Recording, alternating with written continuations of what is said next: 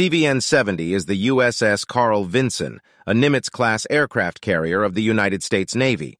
Commissioned in 1982, the USS Carl Vinson is the third ship of the Nimitz-class and was named after Carl Vinson, a congressman from Georgia who served in the U.S. House of Representatives for 50 years.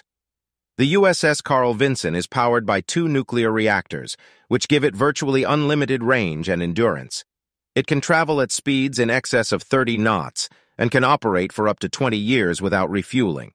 The carrier's air wing typically consists of about 60 aircraft, including FA-18 Hornet and Super Hornet fighter jets, E-2C Hawkeye airborne early warning aircraft, and MH-60 Seahawk helicopters. The USS Carl Vinson also has a variety of sensors and weapons systems, including radar, sonar, and missile defense systems.